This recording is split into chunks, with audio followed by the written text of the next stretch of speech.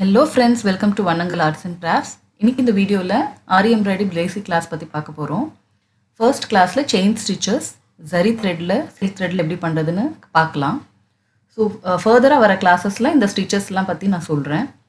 So இன்னைக்கு chain stitch பத்தி பார்க்கறோம். Zari, silk thread and double silk thread வச்சு பார்க்கலாம். So chain stitch என்னென்ன தேவை அப்படினா Aari needle எடுத்திருக்கேன், scale, glass marker, cutter, A1 mamta, jari thread, ரெண்டு silk thread எடுத்திருக்கேன், double bell brand. இப்போ ரெண்டு லைன் draw பண்ணிக்கிறேன். ஸோ இந்த லைனில் நம்ம இந்த செயின் ஸ்டிச் எப்படி போட போகிறோம் அப்படின்னு உங்களுக்கு சொல்கிறேன். ஜரி த்ரெட் எடுத்துக்கோங்க. இதில் கார்னரில் நாட் போட்டுக்கோங்க. இந்த மாதிரி நான் பண்ணுற மாதிரி நாட் போட்டு எடுத்துக்கோங்க. யூஸ்வலாக நம்ம த்ரெட்டில் எப்படி நாட் பண்ணுவோமோ அதே மாதிரி தான். ஸோ ஆரி எம்ப்ராய்டரி பொறுத்த வரைக்கும் எப்படி த்ரெட்டு பிடிக்கணும்னு சொல்கிறேன். இப்படி ரெண்டு ஃபிங்கரில் தம் ஃபிங்கர்லேயும் இந்த ஃபோர்த் ஃபிங்கர்லேயும் பிடிச்சி இப்படி ட்விஸ்ட் பண்ணி எடுத்துக்கோங்க. இது மாதிரி அடியில் வச்சு தான் நம்ம ஸ்டிச்சஸ் போடுவோம். த்ரெட் எப்படி பிடிக்கணும் அப்படின்னா இந்த மாதிரி ட்விஸ்ட் பண்ணி பிடிங்க. தம் ஃபிங்கரும் எல்லா ஃபிங்கரும் யூஸ் பண்ணி ஸ்டாண்டுக்கு அடியில் வச்சுக்கோங்க. நான் நீடில் இதுக்குள்ளே ரீஃபில் எடுத்துகிட்டு போட்டு வச்சுருக்கேன். ட்விஸ்ட் பண்ண ஈஸியாக இருக்கும் அப்படின்றதுனால நீங்களும் ட்ரை பண்ணி பாருங்கள். ஸோ இப்போ ஸ்டிச்சை ஸ்டார்ட் பண்ணுறோம். நீடில் உள்ளே ப்ரிக் பண்ணி வெளியே நூல் இழுக்கிறீங்க.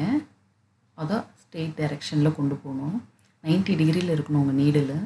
உள்ளே ப்ரிக் பண்ணி பொறுமையாக எடுங்க. அடியில் நூலை சுற்றி விடணும். உள்ளே போட்டுட்டு ஒரு சுற்றிட்டு மறுபடியும் நீடில் மேலே எடுத்துருங்க. அப்போது மேலே எடுத்துகிட்ட அப்புறமா ட்விஸ்ட் பண்ணுங்கள். கீழேயே அடியிலே ட்விஸ்ட் பண்ணிகிட்டே வந்தீங்கன்னா பொறுமையாக இந்த மாதிரி மறுபடியும் நீடில் உள்ளே குத்தி த்ரெட்டை இழுத்து ஆப்போசிட்டில் ட்விஸ்ட் பண்ணி எடுத்துக்கோங்க. துணி மேலே வரும்போது தான் நீங்கள் நீடில் திருப்பணும். அடியிலே திருப்பிட்டிங்கன்னா ரெண்டு த்ரெட்டும் சேர்ந்து வந்துடும்.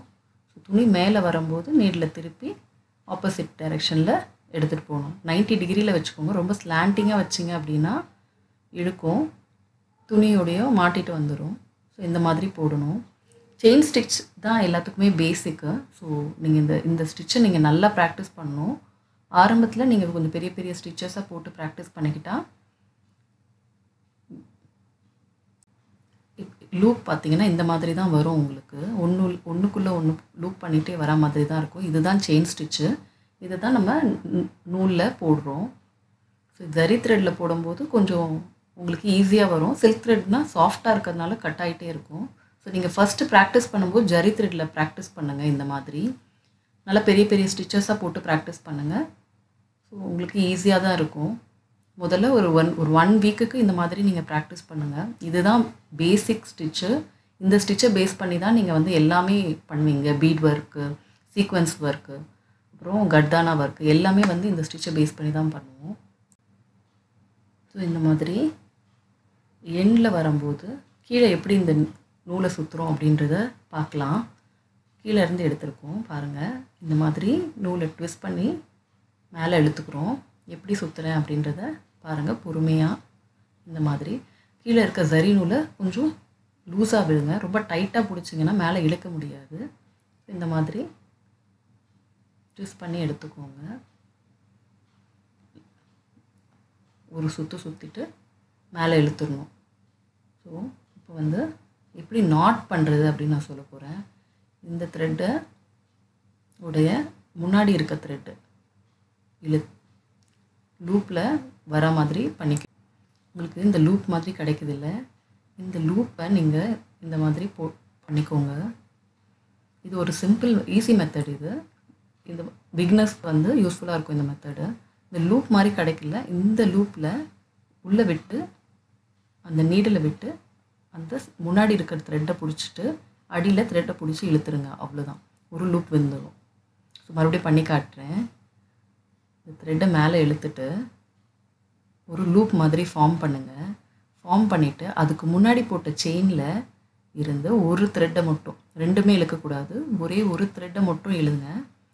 இல்லாட்டா அந்த நீடலோட கொக்கியில் பிடிச்சிக்கோங்க. அந்த கையால் இந்த த்ரெட் அப்படியே இருக்கும். இந்த கொக்கியில் இந்த த்ரெட்டை மேலே இழுத்துக்கோங்க லைட்டாக. பிடிச்சிக்கோங்க. கீழே இழுத்தீங்கன்னா லாக் விழுந்துடும். அவ்வளோதான். ஸோ லாக் விழுந்துருச்சு.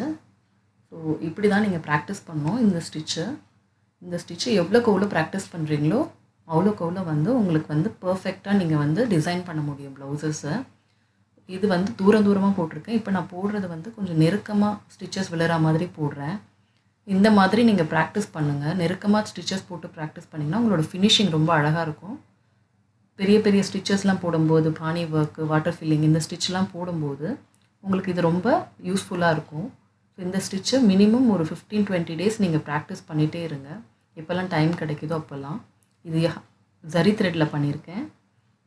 ஸோ இப்போ நான் உங்களுக்கு சில்க் த்ரெட்டில் சிங்கிள் அண்ட் டபுள் த்ரெட்டில் போட்டு எப்படி பண்ணலாம் அப்படின்றத நான் காட்டுறேன். நீங்கள் பிகினர்னால் ஃபஸ்ட்டு ஜரி த்ரெட்லேயே ப்ராக்டிஸ் பண்ணுங்கள். ஸோ இப்போ நான் வந்து டபுள் பெல் சில்க் த்ரெட் எடுத்திருக்கேன். ஒரே ஒரு ஸ்டான்ஸ் எடுத்திருக்கேன். அது ரொம்ப சாஃப்டாக இருக்கும். இதே மாதிரி நாட் பண்ணிக்கோங்க. நாட் பண்ணி எடுத்துகிட்டு ஸ்டாண்டுக்கு அடியில் வச்சுக்கோங்க த்ரெட்டை. ஸோ ரொம்ப சாஃப்டாக இருக்கும். ரொம்ப இழுத்து பிடிக்காதீங்க. அதே மெத்தடு தான். 2 ஃபிங்கரில் பிடிச்சி ட்விஸ்ட் பண்ணி எடுத்துக்கோங்க. ஸோ இந்த மாதிரி நான் பிடிச்சிருக்க மாதிரி பிடிச்சிக்கோங்க நீங்களும். வாங்க இதை ஸ்டாண்டு கீழே வச்சுருவோம். வச்சுட்டு இந்த சில்க் த்ரெட்டில் எப்படி போடுறதுன்னு பாருங்கள். ஸோ நான் இப்போ டியூலிப் நீடல் மாற்றிருக்கேன். டியூலிப் நீடலில் சில்க் த்ரெட் மாட்டாமல் வரும். நீங்கள் வேணால் ட்ரை பண்ணி பாருங்கள். ஸோ இது மாதிரி அதே மெத்தட் தான். ஆனால் நான் ஒரே ஒரு த்ரெட்டு தான் எடுத்திருக்கேன். இது ரொம்ப சாஃப்டாக இருக்கிறதுனால கட் ஆகிட்டே இருக்கும் பிகினர்ஸ்க்கு. நீங்கள் பார்த்தீங்கன்னா இந்த மாதிரி ஒரு த்ரெட்டு டேமேஜ் ஆகிறதுக்கு சான்சஸ் அதிகமாக இருக்கும். ஸோ நீங்கள் பொறுமையாக போடுங்க. ஃபஸ்ட்டு ஜரி த்ரெட்லேயே ப்ராக்டிஸ் பண்ணிவிட்டு நல்லா ஜரி த்ரெட்டில் ப்ராக்டிஸ் பண்ணதுக்கப்புறமா ஃபஸ்ட்டு ஒரு லேயர் வச்சு ட்ரை பண்ணுங்கள். இந்த மாதிரி ட்விஸ்ட் பண்ணுவீங்க. த்ரெட்டை வந்து ரொம்ப சாஃப்டாக ஹேண்டில் பண்ணுங்கள். சில்க் த்ரெட் வந்து கட் ஆகிடும். ஸோ நீங்கள் டென்ஷன் ஆக வேண்டாம்.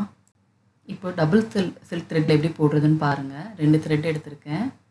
ஸோ இந்த மாதிரி நல்லா ப்ராக்டிஸ் பண்ணுங்கள் 2 த்ரெட்டை வச்சு. அதே மெத்தடு தான். இதுலேயும் உங்களுக்கு ஒரு த்ரெட்டு விட்டு போகிற மாதிரி இருக்கும். பட் ஆனால் நீங்கள் ப்ராக்டிஸ் பண்ண உங்களுக்கு வரும். ஸோ இந்த மாதிரி போட்டு ப்ராக்டிஸ் பண்ணுங்கள். ஸோ அவ்வளோதான். நெக்ஸ்ட்டு டபுள் த்ரெட் முடிஞ்சிருச்சு. ஸோ வேறு ஒரு வீடியோவில் உங்களை சந்திக்கிறேன். உங்களுக்கு இந்த வீடியோ பிடிச்சிருந்ததுன்னா லைக் பண்ணுங்கள், ஷேர் பண்ணுங்கள், சப்ஸ்கிரைப் பண்ணுங்கள். தேங்க்ஸ் ஃபார் வாட்சிங்.